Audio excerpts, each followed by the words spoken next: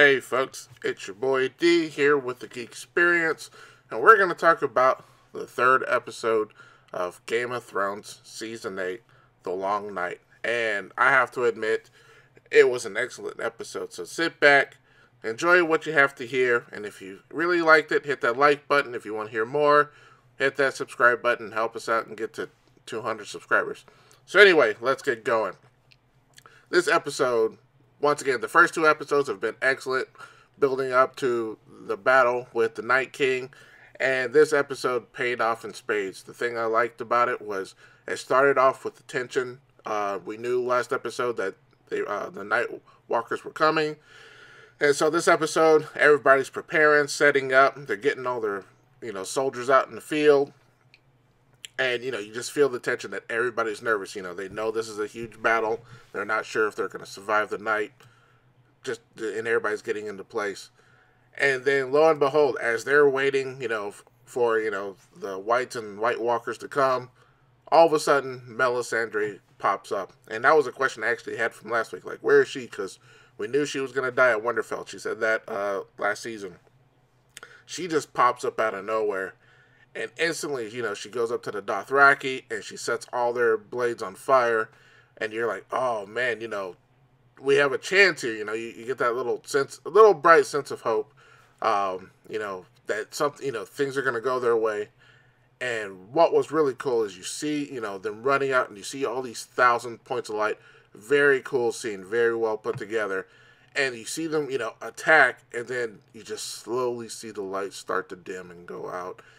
And you just get a sense of dread because the Dothraki basically they're all gone, and with them you see Jorah Mormont, and you almost get that feeling, man, something happens to him.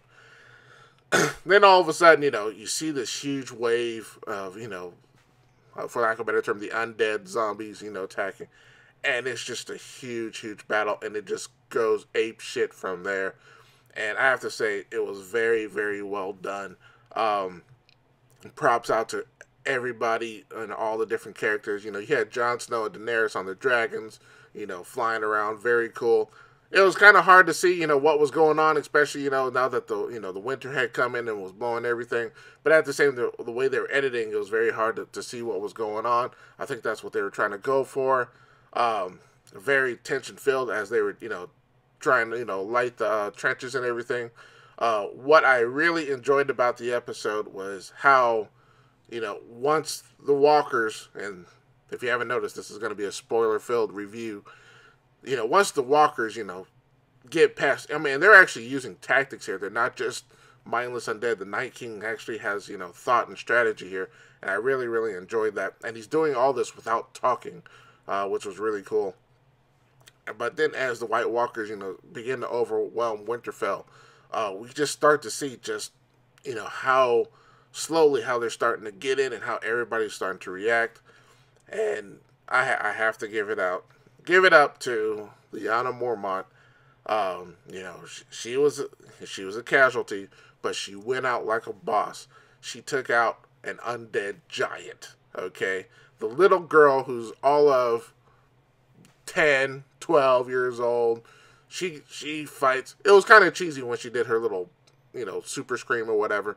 But, when the giant picked her up, she did her thing, took out the giant, and, paid the ultimate price. Hats off to you, Lyanna. You never smiled, or maybe you did once, but you went out like the leader you were. We saw one of the guys from the Night's Watch get taken out. And, of course, you're seeing everybody getting overwhelmed. You start to see, the dragons, start to falter. Dany gets overwhelmed and everything. But the two things that I really was wondering how this was going to work was obviously we had people in the crypts, and a lot of people theorized that's probably the last place you want to be when there's undead. And the other thing is we've seen, at the Battle of what was it, Hardhome a couple seasons ago, that once the people die, the Night King is going to bring them back up. So he even has even more people.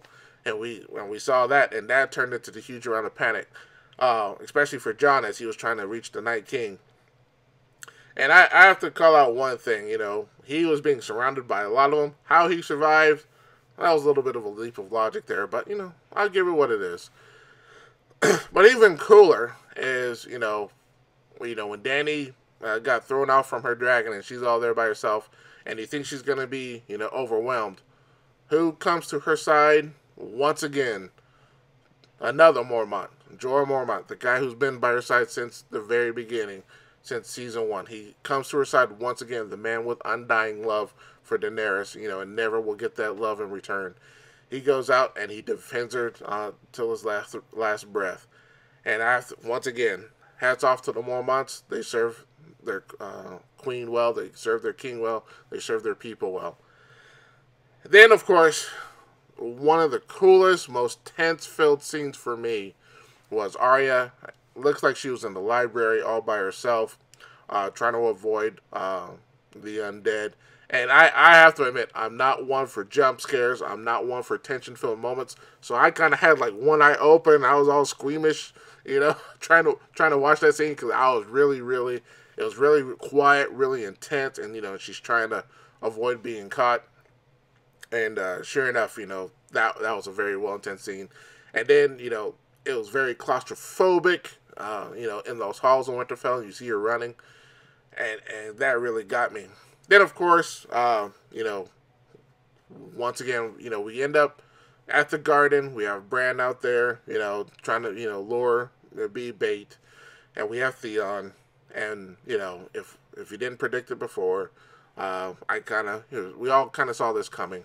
Theon was going to take his last stand. His story had kind of gone full circle. And, Theon made his charge towards the Night King, and he did not make it. But hats off to you, Theon. You got your level of redemption. And even Bran thanked you for the service you did. So, once again, hats off to you. And then, we get to the point where the Night King's about to strike down Bran. And it's obvious Jon Snow's trying to get to the garden, but he just can't get there because of the Night King's dragon is blocking his way. So what's going to happen here? And what happens? Arya Stark, the little girl from season 1 who learned how to avoid death, comes to the rescue and takes out the Night King. Now, I have to say, the way they showed her taking him out kind of came off a little anticlimactic, but it was really, really, really cool. And so, therefore, the Night King is over and the battle is won.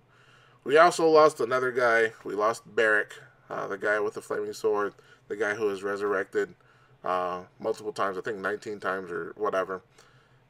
He's alive. I mean, he died. He served as well. And then, of course, at the end, Melisandre, her prediction came through, and she passed away at the end. And that was a very somber moment. But all in all, an excellent episode. Very well done. Now we have 3 episodes left where they need to go down and deal with Cersei. I thought it was an episode A++++. Continue adding pluses. 9 out of 10, 10 out of 10, however you want to look at it. But I want to know your thoughts. What did you think of the 3rd episode, The Long Night of Game of Thrones? Did you love it? Did you hate it? Let me know. Post it in the comments below. And until next time, peace.